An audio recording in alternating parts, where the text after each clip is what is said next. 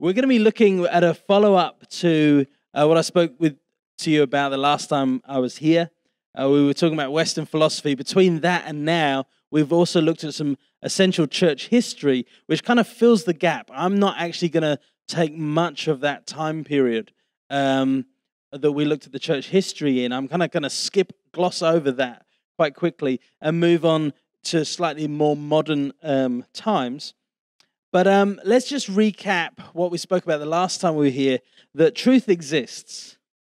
It can be known. We meet truth in the person of Jesus, and truth is revealed through the inerrant Word of God.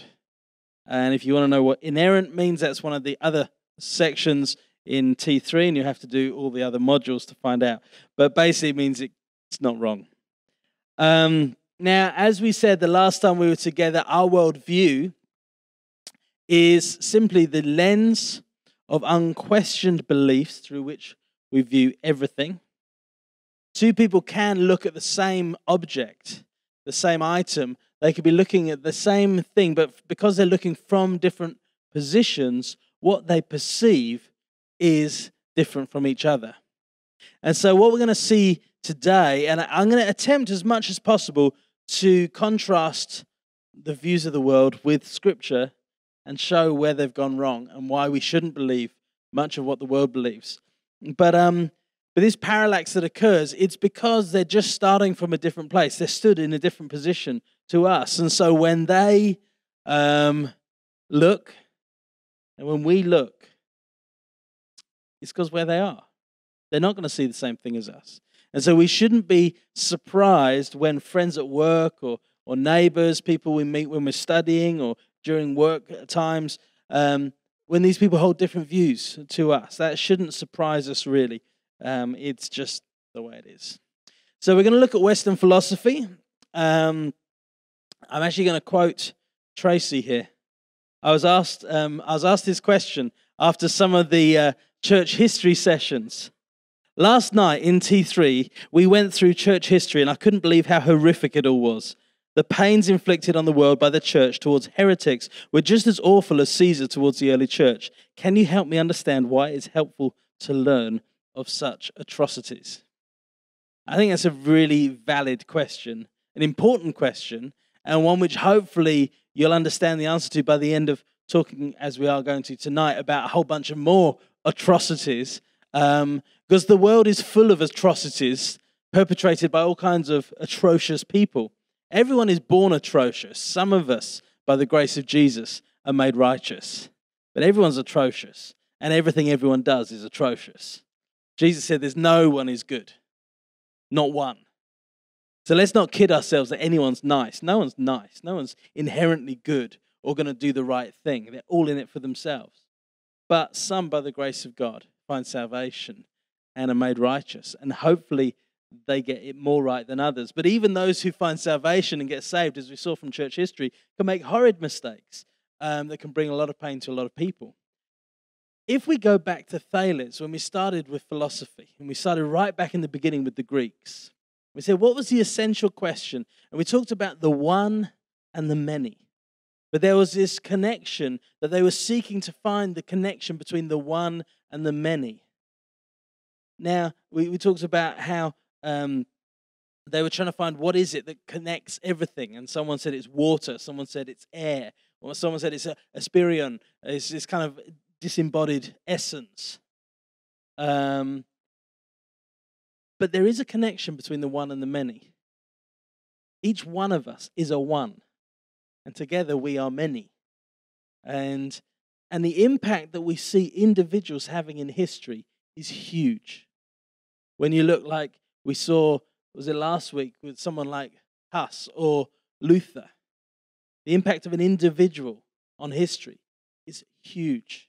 As we're going to see this week, the impact of an individual can also be huge in a very negative way. And we've got to understand that each of us has a responsibility to know the truth and to live the truth. You see, I don't want to sort of skip ahead in my notes here because there's a system to the way I've laid it out, but when we look at the individuals, It's not just the big name individuals, the ones who get quoted in history books. It's all the other individuals who were living at that time who didn't say no. They're equally responsible for what went down. And so for us, the reason we need to know history, the reason we need to know the history of the church and the history of the world, is because it is our personal responsibility, no one else's, our personal responsibility to make sure that history does not repeat itself again. And when we see these atrocities, it is our responsibility to make sure they're not repeated. So that's why we look at this stuff. Where we left off, the last time we were talking about philosophy, we'd kind of come through, and then we, like I say, we had this period of church history, and we kind of got about as far as the Enlightenment. Now, the Enlightenment is the name given to it by the people who invented it. And that's why I've put it like this, Enlightenment, because some would say it's not so enlightened. But how did we get there? Well, we had the Renaissance, which was kind of the 1400s onwards, and then there's the Reformation, which happened in the 1500s, and that moves us into the Enlightenment. The Renaissance was when everyone dug out all the old history and all the old philosophy, and so they started looking at Plato, Aristotle, those guys again. The Reformation, Martin Luther told everyone, you don't need the church to talk to God, you can talk to him alone. What they heard was, you don't need the church. You know how it is, the message always gets cut off halfway. So they just went, okay, we don't need the church. And so the essence of the Enlightenment era was, we've got rid of God, we've got rid of the church, and now we're going to be man. Man is at the center, and we'll see a bit more about that later. Remembering that history is always written by the winners. And so the people who called their own era the Enlightenment began to refer to the previous age as the Dark Ages.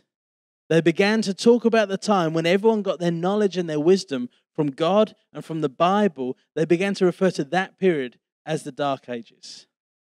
It's no longer, thankfully, called that. Most of the school books have been updated now, and it's referred to as the Middle Ages. But you can see where they were going with this. They were doing a darkness and light comparison, just like Scripture does, except they were doing it the other way around. Because the Scriptures tell us that God is light, and they said when we got rid of God, that was when we found the light. You can see how twisted they are. It's completely on its head. They said, no, when we had God, it was dark. Now we've got rid of God, it is light. And they called their own era of glorious achievement the Enlightenment. And so this was the first time in, over 1,000 years that political power and religion had been separated. Basically, from the time around 300, when the Romans had made Christianity the state religion, the Christian faith and power and politics in Europe all went hand in hand. And so for at least 1,000 years, there had been this combination of power and politics and the church. And this was the first time, really, that power and politics disengaged from the church.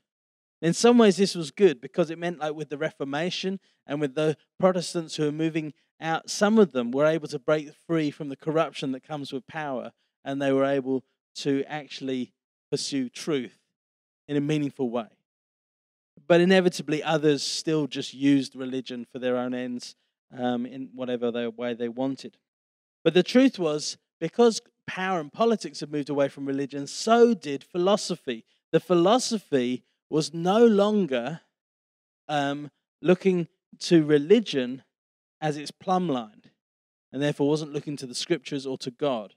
And so we arrive at rationalism, and a man, René Descartes, who said, cogito ergo sum, or cogito ergo sum. No one knows how to pronounce Latin. If anyone thinks they do, they're wrong. Latin is a dead language. No one actually has spoken it consistently from the Roman time. And so most people either opt to give it a kind of a Latin, sort of an Italian kind of flavor, or they go with a kind of a French flavor, or they kind of try and make something up. But anyway, cogito ergo sum, cogito ergo sum. I think, therefore I am. Basically, what this guy's thing was, he was trying to find a way of knowing without God.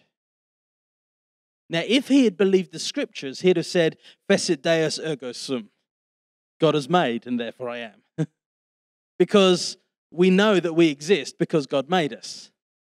But he didn't want to acknowledge God, and therefore he needed to find a way of finding himself without God placing a finger and saying, there you are, I made you. And so he says, well, what's the one thing that I know for sure? Well, the one thing I know for sure is I have thoughts. He said, so because I have thoughts, if I didn't exist, how could I think? Well, fair enough. But honestly, you're going way down the road here, Mr. Descartes. You could just say, I know I'm here because I'm here. But anyway, as is the nature of philosophers, he overthought everything. And so this was his thing. He said, I think, therefore I am. He was very much into what we call rationalism. In other words, he wanted to reason everything. And so this emphasis on thought and thinking was very much in line with his core value of rationalizing everything. Rationalism, this idea that the foundation of everything is not what we can necessarily prove or what we can learn from observation. But if I can think it through, the conclusion I come to is the most reliable truth that I can have. Now, this idea is still very much alive today. And we know from Scripture it's an erroneous idea. The fool who says, this is the way, well, the Bible says there's a way that seems right to man, but in the end it leads to death. It's quite possible to think something through logically, and I'm sure all of us can think of examples in our own lives where we've thought something through logically, but God was saying something different.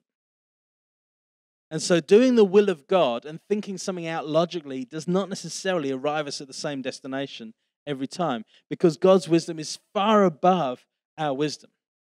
And so we can't rely on just human thought to get us to the right place. But that was his idea. Essentially, this was all part of what we call the anthropocentric revolution. The idea that essentially man was placing himself at the middle. So the idea of the anthropocentric. Now, has anyone heard of the word anthropomorphic? Anthropomorphic. Some of you who have done studied literature might know what that means. Anthropomorphic means that you make something into a human. And if you've read Beatrix Potter, then you'll know that Peter Rabbit is anthropomorphized in as much as he wears a little blue jacket and boots, and he loses them in Mr. McGregor's garden. And so anthropomorphism is when you make something human. Now, anthropocentric is when you put the man in the middle.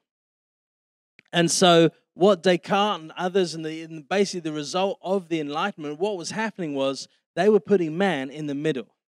They were saying man is the thing.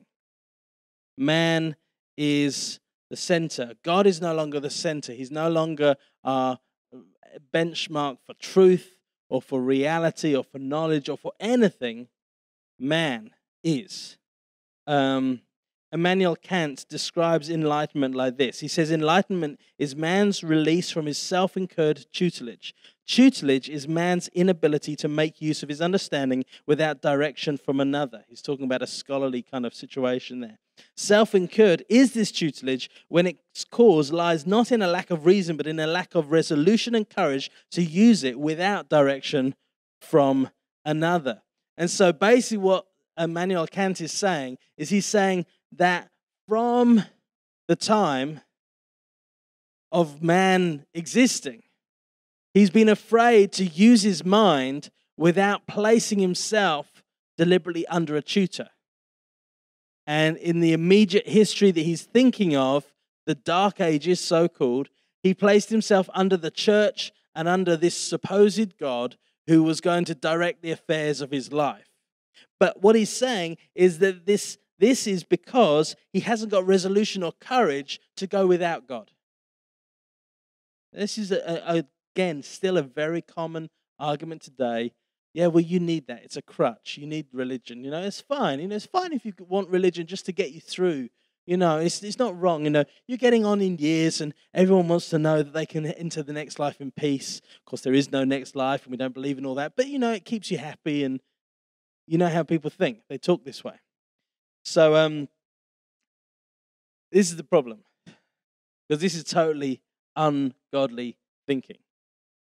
Okay, so we've got it. We're working again. So we can skip on to the anthropocentric revolution. We've got a man standing in the middle of a circle, waving his arms and thinking he's very cool. How about that? And he's throwing the Bible in the bin. Now, this is merely the stage on which the actors play. This is not the philosophy. This is the stage on which the philosophy is built. And so the real thing they're trying to get to is an age where they become dependent on science as opposed to biblical knowledge. And so we see the age of science. Now, what's interesting is the age of science is born in this moment when people are getting rid of God. And yet it's totally dependent on the fact that people believe in God. C.S. Lewis said that men became scientific because they expected law in nature. And they expected law in nature because they believed in a lawgiver. Now, it's not so simple as to think that every one of these scientists was actually a fully fledged Christian like we would imagine a Christian to be, tongue-talking, spirit-filled, Holy Ghost-powered, Bible-believing or bashing Christian.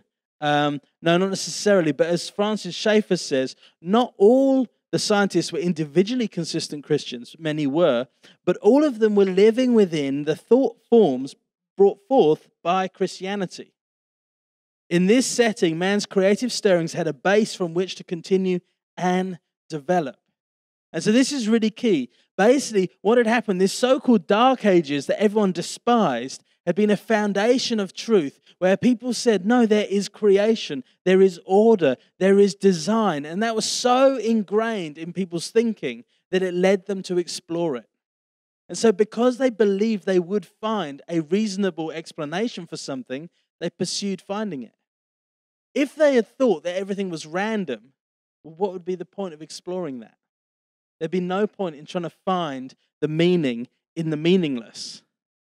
But because they knew there was order and they knew there was reason and they knew there was design, that was what gave birth to the scientific age. And so most of the scientists who brought most of the big, and I've mentioned many of them in the notes, either had a strong belief at least in a creator God, some kind of personal creator God, and some of them were actually very Christian men.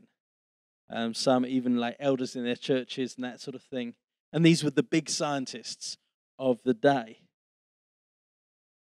But science, because of its moving away from the Bible, also made some horrendous mistakes. And one of the big mistakes is scientific racism. The Bible is very clear about race. It says God made from one man every nation of mankind to live on all the face of the earth. In other words, the Bible is clear that Adam and Adam through Noah is the father of all the living. And Eve was so called, the Bible specifically says, because she's the mother of all living. And so Eve through Mrs. Noah is the mother of all living. Obviously, I say through Noah and through Mrs. Noah because they were the sole parents on the ark. And so their children and their in-laws, their daughter-in-laws were on the ark with them. But essentially, at the ark we find a bottleneck where although Adam had many offspring, it's all reduced down to Noah and his wife again. And so once again, we have a reboot at that time. But the Bible's very clear that we're all from one. So regardless of the color of our skin or our facial features or our body shapes and sizes, and obviously different cultures around the world, different ethnicities, you see different characteristics emerging. And we covered that when we talked about creation. So I won't go into that now. We understand that we all came from Adam. Once you reject that, you don't have that foundation of belief to say, well, we all come from the same place. Then you start to question it. And that's exactly what happened. Guys like Voltaire, who was part of the Enlightenment, saying, no, I don't think these people all came from the same place. He got into a thing called polygene theory, which was basically the different races all evolved essentially individually. So like a Chinese person and a black person and a European person had all evolved, whatever that meant to him, because Darwin hadn't yet thrown his lot in, had all evolved independently. In fact, there was never a moment when the Chinese person was connected in any way to the African person or the African to the European. Now, we know now that that's absolute rubbish from science. We always knew from Scripture that it was rubbish. But what this led to was scientific racism. And what I'm touching on here is really horrible. And so I hope you won't think these are views I hold. It's definitely not. But I am going to mention some of the views that were made. Voltaire, who's one of the shining lights of the Enlightenment, if we want to use that phrase, he said it's a big question when he was talking about people of dark skin, if they are descendants of monkeys or if monkeys came from them. Now, I mean, that is weapons-grade racism right there. That's horrific. But this is one of the great free thinkers of the Enlightenment age. And he was not alone. This was very, very common. It's interesting that the French Declaration of the Rights of Men and Citizens says that men are born and remain free and equal in rights. The US Declaration of Independence insists that all men are created equal and that they are endowed by the Creator with certain unalienable rights. But both America and France continued to use and trade slaves even after those declarations. And the simple reason was they didn't consider the slaves to actually be the kind of men that was talking about. And so what they said was, oh, but that's fine because they're not the same as us. They're different. It was a polygene theory. So they can basically excuse their treatment of different races by saying, but those races aren't the same as us. They're actually different. There was a guy in Australia who actually categorized in one of his books on the flora and fauna of Australia. There's obviously a new discovered land there, and they're writing up the books of flora and fauna. He categorized Aborigines amongst some of the animals you might find in Australia. Now that's documented. That's the stuff that was going on. Now, why do I bring this up? Well, if people say that racism is the fault of religion, they've been smoking something. It was not caused by religion. The Bible has never been the cause for racism. Racism is very much a product of people rejecting the Scriptures, like the ones that say he made every person come from the one person. The one and the many is found in Adam and all the men of earth. That in one, all. And Paul picks this up. He says, not just in the good, but also in the bad, that through one man, sin reigned. And so the one and the many is affected in that as well, in that relationship we have with our father Adam. Abraham Lincoln, US president, who actually ultimately freed the slaves, although he freed the slaves, which was a political move, had nothing to do with his personal feelings about African Americans, he said this. He said, there is physical difference between the white and black races, which I believe will forever forbid the two races living together on terms of social and political equality. In the same statements which were made during the Lincoln-Douglas debates, he said that he didn't feel there was any grounds on which they should ever marry because they were clearly not meant to be the same. Now, this is absolutely ridiculous because from a biblical point of view, we're all cousins. I mean, we're so not different. From a medical point of view, if I need a new kidney, I have as much chance of finding one amongst my immediate family as I do finding them in a tribe in New Guinea. Because it's just about whether it's going to be compatible in terms of blood groups and other things. There's literally, medically, there is as much chance of me finding a donor match in the jungles of New Guinea as there is finding one in my own family.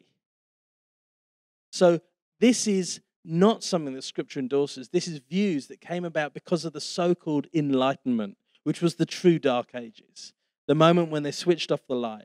God is light, they switched off the light, and this led to this. Obviously, then Charles Darwin does throw in his lot. He starts to get involved and say things.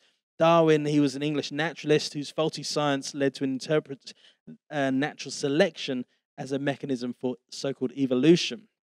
Natural selection is not a mechanism for evolution. The survival of the fittest does not explain the arrival of the fittest. And that was a mistake he made. He thought that would. That mistake was perpetuated by his followers, and there were many people who followed him in that. Even today, we're seeing the effects of this. Just recently, National Geographic brought out their new cover story, Almost Human. They've dug up another set of bones, and they're telling us that this is our grandchildren, or grandfathers rather. Interestingly, what also hit the news was that one of our own MPs, Dr. Mochenga, I think I don't know if I'm saying that right. But anyway, he hit the news because he made this statement. This research is very suspect because it seems to be seeking to justify the racial ideology which says African people descended from baboons. Now, he got a lot of stick. The Twitter sphere exploded in criticism, saying, oh, you're talking from the dark ages, what on earth's going on, backward leaders in the nation don't even believe evolution. Meanwhile, he's probably more on the money than anyone else. Now, he's not arguing from a Christian viewpoint. His viewpoint is he is a traditional African spiritual person. He believes in the history of Africa. He has all kinds of books and things that he's catalogued from up as far as Egypt and down Zimbabwe and many of the ancient cultures, which are far more ancient than the cultures of Europe. And he's documented these things. He has a creation story he believes in. He has a history of earth that he believes in. But the point is, although he's not coming from a Christian point of view, he has a point of view that was immediately shut down because people have a new religion, and it's called evolution. And that's mostly thanks to Mr. Darwin. The point is that actually what he's saying is correct. He may have been technically wrong about the baboon thing. I don't know that anyone ever said the African people came from baboons. But as we saw in our Voltaire quote, he wasn't entirely sure whether baboons didn't come from African people. And that is there. It's in history. We see it. These are actually the thoughts. And there is a consistency to what he's highlighting. There is a consistency within evolutionary thinking that is incredibly racist. We see it not just, and there's loads of stuff in your notes which I'm not able to include tonight, looking at the human zoos that were happening, where they would literally bring people from all over the empires and populate zoos with people from different places on earth and hold them as zoo exhibits. There was a guy, Madison Grant, who was initiator of the racial hygiene movement. He had a guy called Otobenga in his zoo. This guy was from the Belgian Congo. He was a normal guy from the Belgian Congo, pygmy, so only 1.50 m full grown, but still normal. I mean, just a guy. He'd been married twice. His one wife was kidnapped and his other wife died of snake bite. He came to America. He was housed in the monkey house at the Bronx Zoo, which Madison Grant had founded. And eventually went mad because, I mean, wouldn't you? I mean, if you were housed in a monkey house and your only friend was an orangutan and a parrot, you'd also go barking. And eventually he was let out and he committed suicide, which was tragic. But this man, Madison Grant, who had perpetrated these crimes, he wrote a book called The Passing of the Great Race. Now, building on the work of Darwin, this guy, Madison Grant, he writes this book called The Passing of the Great Race. He bemoans the watering down of European bloodlines, particularly the Northern European bloodlines, the Aryans, saying how it's tragic they're being mixed up with all these other not-so-advanced species. A gentleman in Germany gets hold of the book, starts reading it. We know him better as Adolf Hitler. As leader of the Nazi Party in Germany, he reads this book, and it gives him the perfect modus operandi for his system of Aryan perfection that he's trying to develop. He says, well, this is the science we need to support what we want to do. We want to create the master race. Well, now we know that it's scientifically acceptable. Because essentially what's happening is there's undesirable people. Let's just shuffle them off. You know, if they've been selected for death, elimination, then we're just speeding up the natural course of events. And so that led to, obviously, horrific tragedies in Europe. Not just the Jews, obviously we always hear about the Jews, and there were many Jews who were killed, but also loads of gypsies were rounded up and killed, people of other ethnicities as well rounded up and killed, plus also the physically impaired, so people with disabilities, physical disabilities and mental disabilities, all of these were rounded up and killed as well. Basically, it was a massive, what they call like a racial hygiene movement or an ethnic cleansing, which is a phrase that was used first in the Bosnian War of 92, 93. But essentially, it was a killing program. At the same time, they had their own breeding program, where SS officers and their wives would be given additional support and benefits for breeding children. Plus, even if you weren't married, you could have kids on this program if you were proper Aryan, real good. Like if you were tall, strong, good-looking, beautiful, they'd get these guys and get these girls together and they would breed them. Basically, the idea was to breed loads of really great Aryans. And you say, well, this is weird. How did this happen? How is it possible? It's not like it was happening somewhere where there was no education system or where people were ignorant. This was happening in Germany, one of the most advanced countries in Europe. How is it possible? Well, again, it comes down to the one and the many. There was this one guy, Hitler, but there was also the many. What were the many doing? Well, the many, what was happening with them is summed up great in Martin Niemöller's poem, which you may have heard. He says, first they came for the communists, and I did not speak out because I was not a communist. Then they came for the trade unionists, and I did not speak out because I was not a trade unionist. Then they came for the Jews, and I did not speak out because I was not a Jew. Then they came for me, and there was no one left to speak for me. And when we think about that, we think about our own country, our own situation, where increasingly there's pressure on religious groups and on people of faith. We see actually our voice is so important. The voice of the one is as important as the voice of any other one. And so some of the things that have been happening amongst ourselves and organizations like 4SA, those kind of things, they're so essential to get a voice out there that says, no, wait, there's a whole bunch of people here. There's the many here. But if we don't have at least one voice, we won't be heard. And before you know it, Germany could be happening all over again. And that isn't something we want to see. You see, the Bible talks about a time when people would gather together. People who would tell them exactly what their ears want to hear. The Bible talks about itching ears. This was what was happening during the Enlightenment. People didn't want to believe in God, so they found ways not to. People didn't want to obey the church, so they found ways not to. People wanted to be racist, so they found ways to excuse being racist. People wanted to get rid of undesirables, so they found plausible reasons to get rid of undesirables. At the end of the day, they just gathered whatever they wanted to. In essence, there was probably an Epicurean root to all of this. That if we could just be happy, then the world would be good. Unfortunately, we can never be happy with all these people in the way. Let's get rid of them, and then we can make ourselves happy. Epicureanism, big part of the Enlightenment. And gentleman Thomas Jefferson, who was also one of the presidents of the United States, he was in France during the time of the Revolution. He was greatly influenced by the Enlightenment thinkers. He was a self-declared, self-confessed Epicurean, and he was the one who enshrined the pursuit of happiness in the United States Declaration of Independence. He was the one who put it there. He said, no, this is one of the things we need to hold as a value, the pursuit of happiness. Where in the Bible is the pursuit of happiness?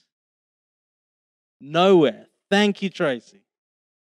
In the Bible, there is not the pursuit of it. It's not one of the values. It's not one of the core values of the church. It's not one of the things we're told to pursue. It says pursue righteousness. It says seek first the kingdom. It says eagerly desire spiritual gifts, especially that you may prophesy. Nowhere does it say pursue happiness that you may live thereby. I can make it sound like the Bible if I make it churched up enough. But it's not the Bible. It's arbitrary. It's subjective.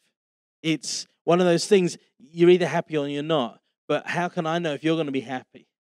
You know, I can get I came home the other day from the shops with chocolate. So Pick and Pay had a special on Lindt chocolate. Lindt chocolate, some great chocolate. I'm not paid to say that, I'm sorry. But I'm saying it anyway. Lindt chocolate, good chocolate. Now, they had a special on. It's normally like $37. It was like $25. That's awesome. So I bought the chocolate that I thought I remembered my wife and I really enjoyed. Turns out only I enjoy that chocolate. You see, happiness is arbitrary, it's subjective. It's open to feelings and changed feelings. So I've really been enjoying that chocolate. But that's the way it is with happiness, isn't it? Happiness is different things for different people. We'll look at some of that later on as well, the relativism that comes in there. Well, all these guys, they're pushing away. They just want to find a system that works. Another man, moving into the more of the modern philosophers, another man who tried to make things work was Karl Marx. Marxism,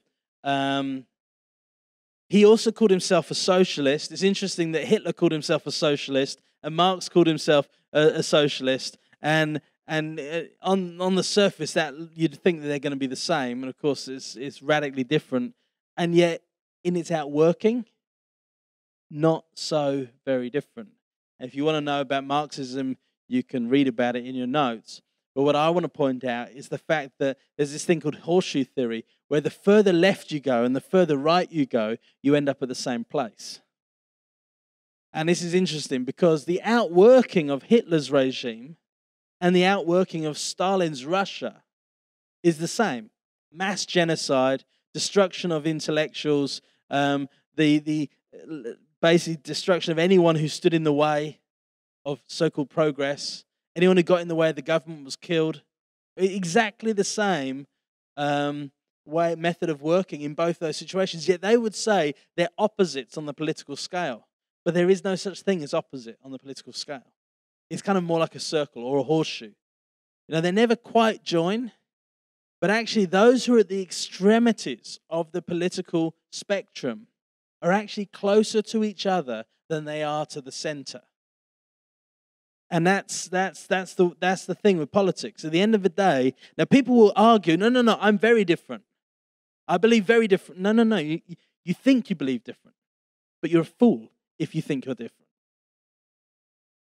Because the only person who isn't a fool is someone who believes in God.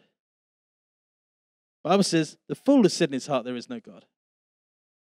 So if you think that you can be extreme, when the Bible said the qualification of an elder is that he's temperate, then you aren't fit to lead anything if you're extreme. That doesn't mean you won't make extreme statements from time to time, or you won't be very bold or very courageous. That kind of extreme is good. But political extremes, very dangerous. And we see that in history. You see, what we see in history is that Marxism has failed time and time and time again. All the great Marxist powers of the 80s and 90s crumbled. And so the Cold War that had us all shaking in our boots, you know, the Cuban Missile Crisis, all that stuff, it all just went away because they couldn't keep it up. What we're now living in is the moment where the other side of that same thing are also fading away. We're having economic meltdown because it's unsustainable, because the political ideas on both ends of the spectrum, pushed to their very furthest degree, are unsustainable. And the politics and the economics, they go hand in hand the way they work out. And so what we have to see is we have to find what is that thing that God calls us to. What's missing from Marxism? What's missing from rampant capitalism? Love, compassion, kindness, all the gifts of the Spirit. That's what's missing. You see, I could force everyone to share, but that's not love. Socialism, communism, I force everyone to share everything they have. Or I can say, it's every man for himself. Well, that's equally unfair, because some people can never help themselves. What the Bible teaches us is compassion, kindness. The Bible teaches us values which will work in any system we find ourselves in. So if you live in a communist country, you can be a successful Christian who shares love and has compassion and shares what they have, not just because they must, but because they want to. If you're a Christian and you believe the Bible, you can live in a capitalist country where there's extremes in the other way, where it's every man for himself, but you can still be generous and give out of your wealth. It's been said that money is like manure. You stick it in a pile and it stinks, you spread it around, it does a lot of good. There's a lot of capitalists who could do with learning that And it's wonderful when you see a Christian making money, remembering it's God who gives the power to create wealth. It's wonderful when you see a Christian making money, but not hoarding, not accumulating for their own self, but being generous, not just towards other Christians, but also generous towards God. That's the one whom God says, you've been generous to me, I will be generous to you. And so what we have to look at when we look at these things, and obviously it's very broad strokes we're dealing with this evening. I'm not going to go into the nitty-gritty of why Marxism may or may not work. Like I say, it's sustainable in the short term. Any system is sustainable in the short term. But essentially it all breaks down. Which brings us through to the last thing we're going to hit on in this half of the evening, which is existentialism. Which is kind of like, how do we describe this? Someone said selfishness, existentialism. Well, let's look at a person first. Let's look at Nietzsche. He said God is dead. That's a pretty big claim from someone made by God. It's a huge presumption, really, isn't it? Like, so, my maker is dead. How do you know that? Well, I haven't heard from him lately. Were you talking to him? No. Okay. Next. You see, he had this whole story worked out where there used to be a pantheon, and then the Hebrew God stood up and said, no, you should have no other gods before me. And so all the other gods started laughing themselves so hard they laughed to death, just like in Mary Poppins. I think Mary Poppins probably took it from him, though. That came after Nietzsche. So just that whole thing. And so then God is left as the only God. The God of the Hebrews is left as the only God. But he's not the God who describes is not the God of the Bible. And then because of this sickness, this debilitating, crippling sickness called pity that this God suffers from, he becomes weaker and weaker and more feeble and more feeble. What Nietzsche was looking for was what he described, I think, as an Übermensch, a superman. He wanted this super guy, this just overcomer, this victorious person. He wanted to be that guy. He couldn't be that guy. He spent the last years of his life in a mental institute, this atheist who thought he was Jesus. How weird is that? His sister sold tickets to interested parties to come and view him in the mental institute, which was her exercising her right to freedom of expression, I guess, which was something he would have very much approved of if he'd had a sound mind and was able to think about it at the time. His idea of the Übermensch, this idea that everything is about just what you can get out of life. If there's no God, then there's no real meaning in life. We talk about nihilism, this idea that everything is meaningless, pointless. But maybe there is just this one thing that there is a point to. If I can get the most out of my moment here, well, then I achieved something. And so his Superman is not like the Superman in the comics who's all about the American dream and liberty and justice. No, his Übermensch, his Superman, rather he is someone who will climb on the bodies of his opponents to get to where he needs to be. He's the ultimate conqueror, the ultimate warrior, and he just destroys all in his path, getting to where he wants to be. No personal morality, really. Just this powerful being. And a bit essentially he said, well, that's about all there is. There was him, there was various other guys. They were all in this what was called existential sort of thought process. What are they thinking about? Well, they're just thinking about everything from the point of view of themselves and their own. Again, we talked about the anthropocentric revolution, where putting man at the center. What they're talking about is everything from their own perspective, from their own view of things. The problem is, when you're you and you look at everything from your perspective, life is really depressing. Really depressing. I mean, like, you can't be you for very long without wanting to meet someone else. And I say that with the utmost respect. The existential crisis has been summarized as essentially a problem of death, a false sense of freedom, isolation, and meaninglessness. Death is a problem because death is the final curtain, not the final frontier. Existentialists would never say that there was anything after death. He would say, no, it's the end. And so, because death is inevitable, it's coming to us all, what's the point? False freedom is the idea that, well, because there's no one and nothing that created us or created boundaries for us, what are we meant to do? We think we're free, but actually we spend our whole life making rules for ourselves. It's a false sense of freedom. We have to create an environment in which to live, which is basically this whole idea that we're free is rubbish because we create this environment to live in, and actually we create boundaries for ourselves and rules for ourselves. And so it's self-defeating. This idea of freedom is a false freedom. It's a lie, and we're living a lie. And the idea of isolation, there was one of the Greek philosophers who had the idea that the hare could beat the tortoise, or the athlete could beat the tortoise, because every time he covered half the distance toward where the tortoise already was, the tortoise would have moved further again. And so it didn't matter how many times the athlete covered half the distance, it would never actually reach the tortoise, because every time he got closer, the tortoise had moved just a little bit more. It doesn't actually work practically. But it's this concept. It was an idea in philosophy. These guys, they talk about the isolation of the individual. It doesn't matter how close someone gets to you, they'll never actually reach you because you're always moving further away from others. There's always things that's coming between you and others. You're isolated, you're alone, you're desperate, you're depressed.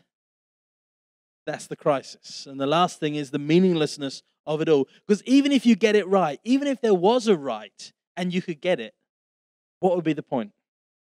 There's no point. There's no reward. There's nothing we're looking at here that's actually going to get a noddy badge or extra brownie points for doing this thing well. Which is why Nietzsche says, well, then the only reason to even exist is to be the Übermensch, to be the Superman who just kills and destroys and reaches the top. Now, this is obviously not the Christian view. I thought it's worth mentioning. But what I do want to do is just in these closing minutes, just dissect these crisis points and just give us a scriptural reason as to why this is not the problem we face. This is the problem that most of the world is struggling with and wrestling with. And the people you're at work with, the people you meet in your street and at school, they are struggling with these issues because they don't have the foundation of Christian theology and doctrine that you have. So their struggle is real, and they genuinely feel these things. And it's not to say, no, that isn't true, because actually for them it is true. But when your foundation is Jesus, things are different, genuinely different. And so if we look first of all at death, traditionally it's our enemy in Scripture. It's been overcome by Christ. We're told that death is swallowed up in victory. When the perishable puts on imperishable and the mortal puts on immortality, then shall come to pass the saying that is written, death is swallowed up in victory. That's 1 Corinthians 15.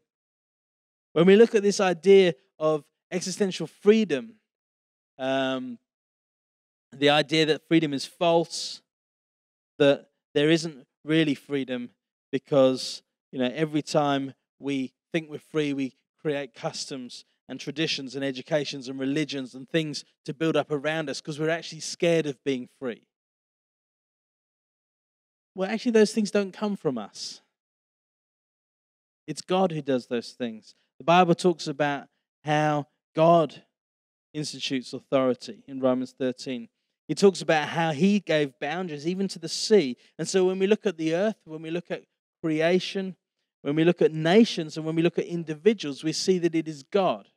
He marked out the foundations of the earth. He set boundaries for the waters, as in Proverbs 8. In Acts 17, it said he made from one man every nation, having determined allotted periods and boundaries of their dwellings. In other words, the cultures of earth, the actual people groups, have already been given not just boundaries geographic, but boundaries of time by God. The boundaries exist because of God. They're not of our own creation. You saw me before I was born. Every day of my life was recorded in your book. Every moment was laid out before a single day had passed. Psalm 139. We know that God is the one who creates the boundaries and marks them out for us. Now, this is good because then within that framework, we have absolute freedom. If we're the ones busy tending the fences, then we don't have the freedom to run within the fence. But if God is the one who institutes the fences, then we just run free within it. We actually have freedom. Jesus said, or the Bible says, it's for freedom that Christ set us free. No longer to be slaves. We were slaves to sin. We were slaves to death. We're no longer those people. We are actually free. This flies in the face of existential thinking. And then this idea of isolation. Isolation, well, God places the lonely in families. He's created a system by which no one should ever feel isolated. This system called the church, it's his glorious wisdom. It's what he's chosen to do. This is how he reveals how clever he is. He created the church. You think, well, it wasn't that clever. Have you seen it? No, that's what we've done to it. But the idea of church, the way the Bible talks about it, if we lived it the way the Bible describes it, there would be no one isolated. There'd be no one alone. No one all on there. I'm all alone. There's no one here beside me. You know, it's like, that's not going to be the case. People are going to feel included. They're going to feel that they've been brought in. And so all of this, which normally would lead to meaninglessness, well, of course, there's absolute meaning in Christ Jesus. For we're his workmanship, created in Christ Jesus for good works, which God prepared beforehand that we should walk in them. The life is not meaningless. Far from it. Before you were even made, he already planned beforehand good works for you to walk in. If you ever wonder what God has lined up for you, just ask. He's got a whole list. I sat with a couple the other day. We were chatting through some stuff. They're saying, no, they're trying to sort of get to grips with what they feel God's got for them next. I said, well, what are you doing now? They sort of looked at me. I said, well, what do you do now in the life of the church? The husband says, well, I do info desk like once a month. I said, and anything else? No, nothing else. I said, do you want me to tell you what God has for you? Everything. You're not doing anything. Do something. God has everything for. Like there's good works prepared beforehand. There's a lot of stuff to be done, and there's not a lot of people doing it. There is everything for us to do. Life has a lot of meaning and purpose. We just need to grasp it, take hold of it. We're his workmanship, created for good works.